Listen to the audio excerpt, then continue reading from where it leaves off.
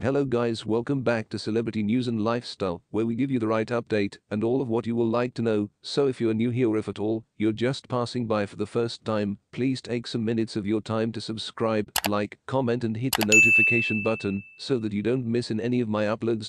Neo drew instant comparisons to Nick Cannon as he shared fun photos with his 7 children! Looks like Neo is catching up with Nick Cannon's serial dad. The closer singer, 43, took to Instagram on Friday, July the 7th, to showcase his brood in a photo gallery. Notably, in the 7th and 8th photos, she shared rare moments with the 7 children, together on a leather sofa and dressed in blue jeans and matching white t-shirts. His eldest children, daughter Madeline Grace Smith, 12, and son Mason Evan Smith, 11, sat at opposite ends of sofa with ex-girlfriend Manetta Shaw. 3 children, Isabella Rose, 1, Roman Alexander Aj, 4, and Shafa Chimid Jr., 6, with his ex-wife Crystal Renee, has also been spotted cuddling with Neo, as has Braden, born in 2021, and Brixton, born in 2022.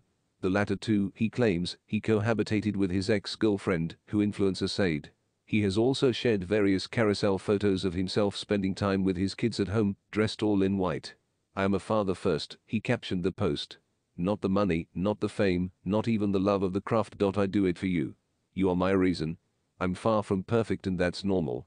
My children love me and I'll die, I'll kill, I'll steal everything to make sure they never need anything. Best thing I've ever done." The Miss Independent singer ended the post with some enthusiastic statements.